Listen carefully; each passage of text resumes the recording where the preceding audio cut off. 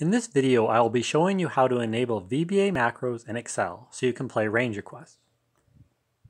Let's create a range request save game file. Right-click on the original game file and make a copy. Change the name to show it's your saved game file.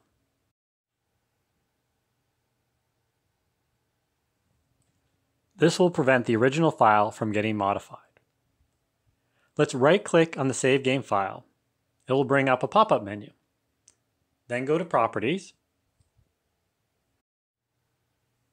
You can see that range request, the Elemental Orbs, is an Excel macro-enabled file created in version 2013 with a .xlsm file extension. Let's open up range request and change our macro security settings to enable the use of macros.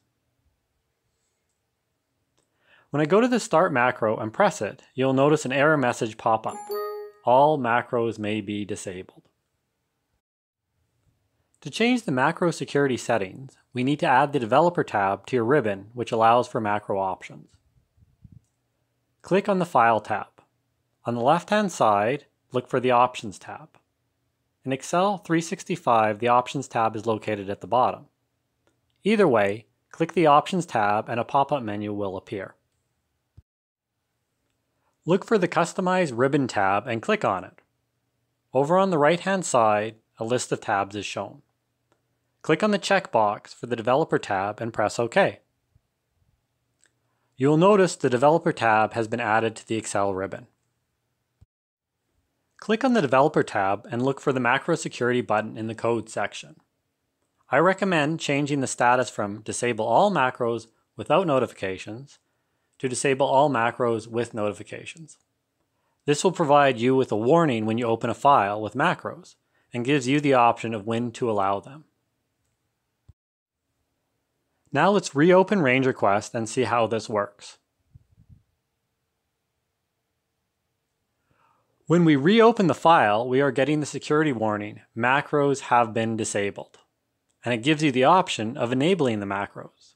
To play range request, we need to push the Enable Content button. Now, when we go down to our Start macro, it runs properly and takes us to level 1. The arrow buttons that allow the ranger to move are also macros. Depending on the aspect ratio of your monitor, you may want to hide your command bar to ensure you can see the entire game screen. Click on the Ribbon Display Options button at the top of your screen. The commands are not required for playing range requests, so select the Show Tabs option to free up some screen space. When you need the commands again, just go back and select Show Tabs and Commands. Let's save the game and reopen the file.